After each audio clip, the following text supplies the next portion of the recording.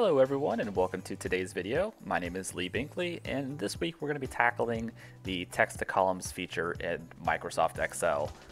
So Excel's text to columns feature splits text in a cell into multiple columns, and this simple task can save a user the heartache of manually separating the text in a cell into those separate columns. So this is great. For this example, we have a data set of different names of individuals, and say for example we want to go ahead and split them from first name and last name. Now the text to columns feature can work in various ways, whether it's potentially a date range, a list of dates, or even an email address, and you want to split the domain from the email address. It just is determined on what criteria you want to split the text within the cells from the text to column wizard. So for this, you want to go ahead and select the data set you want to split the text in. For this example, it's all the data in column A. So we'll go ahead and select all of column A.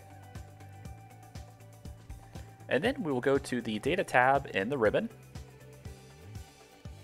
And then under the data tools section, we'll go ahead and select on text to columns. And once that's selected, it will then display the convert text to columns wizard. And there's be a few different steps here that we'll go through. The first one being what type of file that we want to describe the data.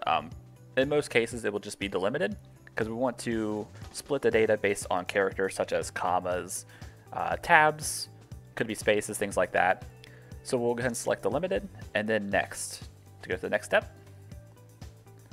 On step 2 here, we can see the different delimiters. So it's set on tab, or we have the option for semicolon, comma, space, or if there's a specific character we want to split the data on, we can go ahead and select that in the final checkbox. But for this example, we'll go ahead and select space and unselect tab. And once that's selected, in the data preview, we can see where it has split that data for us and kind of see what it would look like as we progress through the wizard here. All right, and then we'll go ahead and click next to go to the next section here. And the third and final step, it will then ask if there's a certain format we want the column to be displayed in. So typically it could be general or text. You also have the ability to format it as far as a date goes. And then another part here is also the destination. If you want the data to be displayed in a certain destination within this sheet or even a different sheet, you can go ahead and enter in that location here in the destination field. All right, and once everything is good, we have all of our criteria determined, we'll go ahead and click Finish. All right, and as we can see here, it has taken the data set and broken it up by first name and last name. Just kind of an example of how this feature could be used.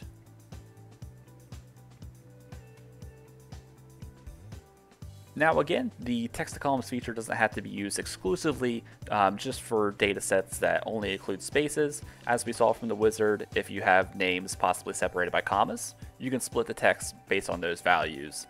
It could also be a dash, slash, things like that. Any special character or any sort of character that you'd want to split the data on, that's certainly your advantage while using this feature. Well, I hope you learned something great today, something that you can use in your personal or even your professional life. Be sure to give this video a thumbs up. Also subscribe to our channel if you haven't already. We have several videos uploaded every Friday that can help you through tasks like these, learn different things, various applications, technologies. Also, I invite you to check out our website, www.tcworkshop.com, where we have all of our upcoming classes available. I invite you to come and take one of our classes, join us, and stay tuned for the next video, and we'll see you all next time.